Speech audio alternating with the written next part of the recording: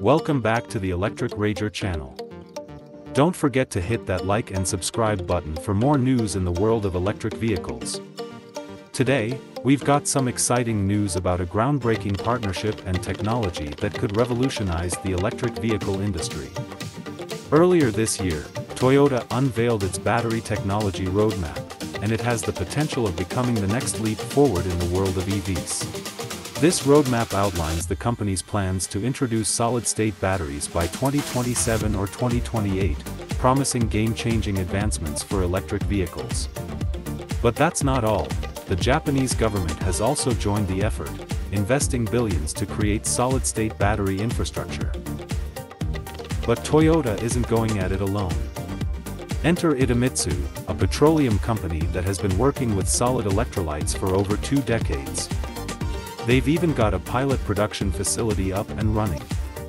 With help from the Japanese government's investments, Idemitsu is now partnering with Toyota to develop and manufacture solid-state batteries. The partnership with Idemitsu is a significant move, but it doesn't change Toyota's initial plans. They are still on track to release solid-state batteries within the 2027 to 2028 timeframe, and they're making some bold promises. Toyota aims to deliver vehicles with a jaw-dropping range of over 1,000 kilometers, 621 miles, and a lightning-fast 10-minute charge time to recover from 10% to 80% battery capacity. So, how will this partnership work, and what can we expect? Well, Toyota and Idemitsu will collaborate in 3 phases over the next few years.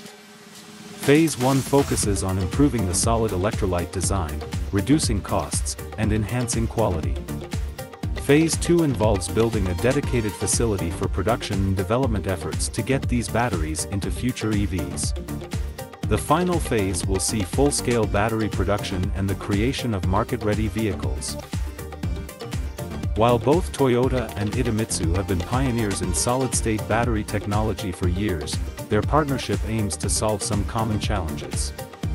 Toyota's CEO, Koji Sato, mentioned that solid-state batteries can develop cracks between internal components during charging and discharging.